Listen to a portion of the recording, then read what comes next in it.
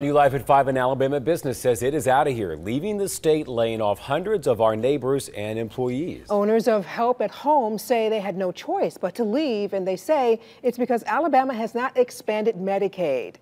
Our Shelby County reporter Anjanae Robinson live at 5 with how big of an impact this is going to have. Anjanae.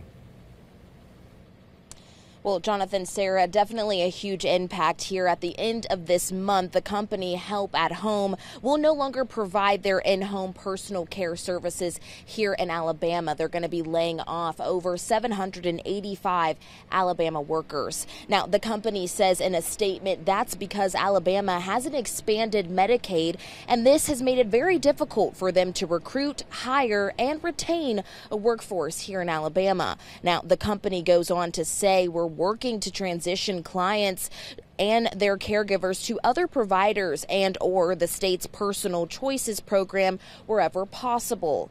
Now, the company also goes on to say that they have 115 clients and 75 employees here in Jefferson County. The company says Help at Home will offer services packages to full-time eligible employees as well as retention packages. Again, their last day is September 30th.